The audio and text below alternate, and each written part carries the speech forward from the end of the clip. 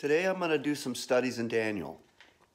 Okay, you know the four animals which I showed you before? I actually did a show on this map, and I'll show it again. Daniel chapter 7 and the four beasts that are associated with the four great religions of the earth. So I wanted to kind of elaborate a little bit more on that map as well as read this article. Good morning. Welcome to the show. Happy Friday. So we have a question. How long? How long till the end of this wicked eon? How long will it take to fulfill the prophecy in Daniel? Okay, that's the title of this article. How long? When is Daniel 7 fulfilled? How long until the end will be reached? Where are we now in the course of its action? Such are the questions which heave our breasts and bring a sigh from our lips as we consider the wonderful way in which God foretold the future to his faithful prophet Daniel. When did these beasts first appear? When will they disappear? At what time does the Western monstrous, which is Christendom, tramp upon all the others? When will she be destroyed? When will the Eastern animals vanish? In which phase of their career do we find ourselves? To such questions as these, we now address ourselves as we close our contemplation of Daniel's vision of the four animals. A fresh study of these wild animals in Daniel has deepened my conviction that our study of prophecy has been unbalanced. The political side of the earth's redemption has overshadowed the religious or spiritual aspect. We make too much of man's rule over his fellows and too little of man's relation to the spirit world, to God, and to the powers of evil in the realms above. Some of the saints have been led to see their preponderant place of Israel in God's plan for the earth. Yet it is far from the full function of Israel to bring peace to the nations. That is only a means to bring them to God. It is the activities of the four spirits of Daniel that fill this day of man so full of strife. Just as it is the confinement of Satan in the next eon, which secures the peace of that Halion day. The moment he is loosed, war commences once again. I am satisfied that the religious side of prophecy has been greatly neglected or ignored, and it is to this that we owe much of the confusion of this theme. We are aware that in some respects, the interpretation of the four animals here presented differs from that presented many years ago by our close friend and collaborator, Vladimir Gelesnov, in the coming conflict. Since then, much light has broken forth from God's word, especially from the unveiling of Jesus Christ, and from a more concordant rendering of Daniel itself. This has confirmed the main points in which the preceding study differed from popular interpretations. The four animals are not parallel to the great image, but now we see that they are parts of the nondescript of the unveiling. Hence, they deal with the religious powers of the earth, as inaugurated by evil spirits and directed by the great dragon. We are sure that our brother would be pleased with this new light and accept it, for this was his constant attitude during our long, delightful fellowship. And this is speaking of Enoch and Vladimir Gelesnov. They were good friends and brothers in Christ, and they fellowshipped and studied a lot and done a lot of work for the unsearchable riches. When we consider the vision of the great image, we find that it was given during, not before, the time of which it spoke. Several years had elapsed since Nebuchadnezzar had begun to reign, so that the head of gold included some of the past. Daniel told Nebuchadnezzar, "You are the head that is of gold." Moreover, though Nebuchadnezzar saw the whole image, some of it did not exist at the time, but came later. As the chest of silver, Medo-Persia was to arise years afterward, and Greece still later. while the toes come along after the rest was past and gone. We should not tie an interpretation rigidly as to time. The kingdoms that appeared all at once were successive. So it may be with the latter vision also. There is no time given for the rising of the animals. In fact, it seems that Brahmanism was already in existence, having commenced about 1200 before Christ, 1200 years before Christ, in the period of the Judges, about 600 years before the vision was given. Buddhism, the next in order, came on the scene about the time of the vision, in the 6th century before Christ. Though Christianity, in one sense, started in the 1st century, it had no authority until the beginning of the 4th century. It did not become Christendom until the time of Constantine, when it became a power in the earth. Mohammedanism rose in the early part of the 7th century. There is less time between the rising of these animals than is usually allowed between the head of gold and the toes of the image. We may reckon the cessation of the flight of Buddhism at about 500 years after Christ, when the lioness' wings were scraped smooth. Perhaps at that time also she was set up on her feet and the heart of a mortal granted to her. China and Japan had been comparatively pacific and inoffensive for long periods in their history. Buddhism has no crusades or conquests over those of another faith. It was chased out of India by the more ferocious Brahmanism. Compared with other faiths, it has been tame.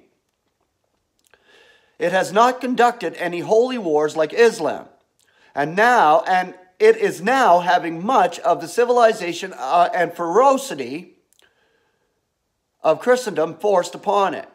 We would hardly think that it deserves to be figured by a lioness. The action of the first animal may be applied to the past. The case, C-A-S-T-E-S, case of the Hindus and the ascendancy of Brahmins who fatten themselves on the others seem to go back to the earliest eras of the Brahmin religion, and to continue throughout more than 3,000 years to the present. Islam flew in all directions, almost from the beginning. It spread from the Spanish peninsula on the west to India on the east. It knocked at the gates of Vienna in the 16th century. In the south, it enrolled many an African chieftain under the green banner of the prophet. There seems to be no specific action ascribed to this animal, only as applied to the wings. So they probably refer to its character rather than its history.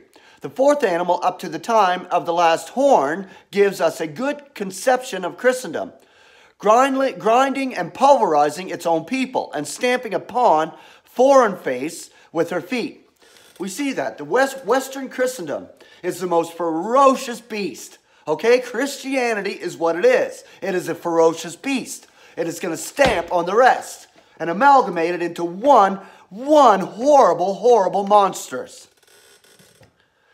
And I'm telling you that flat out. Don't go to church. Don't associate yourself with religion. Don't associate yourself with Christianity. That Christendom monstrous is coming, and it is building itself from west to east. Okay? So that's how it goes. West to east. East to west. No, let me look at the map for a second. It's east to west. Sorry about that. East to west. Right? So honestly, that's right. The Eastern religions are being amalgamated to Christendom to become that monstrous. Do not associate yourself with it. Okay. How terrible has been the tale of her religious persecutions and inquisitions and conflicts. Let us take the 30 Years' War between 1618 and 1648 as an example. It left the lands it devastated with only a quarter of the population still alive. As this many probably were born during its course. It practically wiped out all of the original population.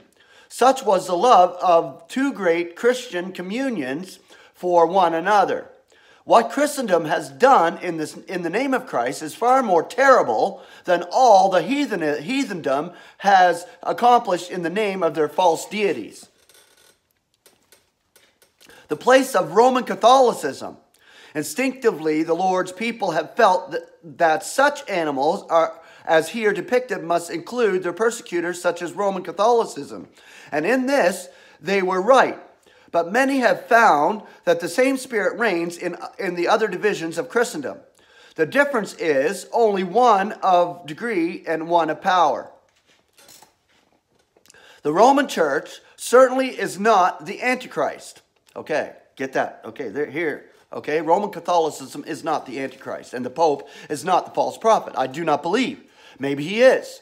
But honestly, you cannot associate really the Roman Catholic Church with the Antichrist.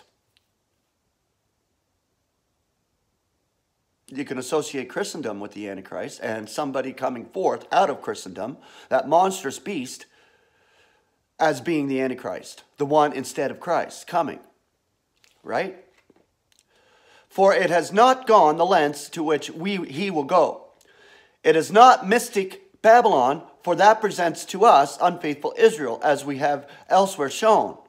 There are other evil organizations besides the Roman confession. Yet no doubt it provided a prime part of the monsters seen by Daniel. For some of its horns are almost exclusively Catholic, which others are largely so. This we submit is the true place of Catholicism in prophecy. Okay, that's where I'm going to stop today. So, Roman Catholicism has a part in it, as do all the other sects and religious part, right? Okay, so Christendom is married into one big monstrous. So they're all part of it. These heinous religions and sects of the religions. That's like India. India has many false gods, so they worship many gods and many lords. But for us, there's one God and Father, out of whom all is, and we for him. We do not associate ourselves with religion of the earth, because if you do, you're being married to it. I sure as heck don't anyway. I know that. And many of the true believers, which are my brethren, do not associate themselves with it either. So there you go. You want to be religious? Then you're away from God. Because God's Spirit lives in you. You don't need a church or a sect or a religion to worship God. He is in you. Our communication is direct through Christ to God our Father. We are next to God, the Father, in Christ, among the celestials in spirit right now. So why do we need to worship other deities or worship these heinous religions? So I'm going to expound upon Daniel a bit more about these beasts and continue to read that because it's important stuff to know. We know where we're coming to this time where those beasts are going to be amalgamated into one monstrous. We know that. But the big question is, how long? I haven't answered that yet. I got to continue on reading here, and I got to continue telling you that our time is imminent, moment to moment, expectation. I said that yesterday. Moment to moment, expectation. We don't have a specific date or time that we're going to return to our Lord in the air and meet him. We can gather through prophecy, though. We can gather through prophecy and through what the scriptures actually say of the era and the time frame. We don't have the exact moment when we're going to be snatched, but we can give a time frame there, right? It doesn't have to be a specific date, though. I'm not a date setter. Because when the date comes and passes and nothing happens, then what do? You look like a fool, like the rest of the world. Date setting. That's exactly it. Anyway, happy Friday. I love you all. Thank you for listening to my show. It was a long one today. I'll see you Monday and continue on with this study.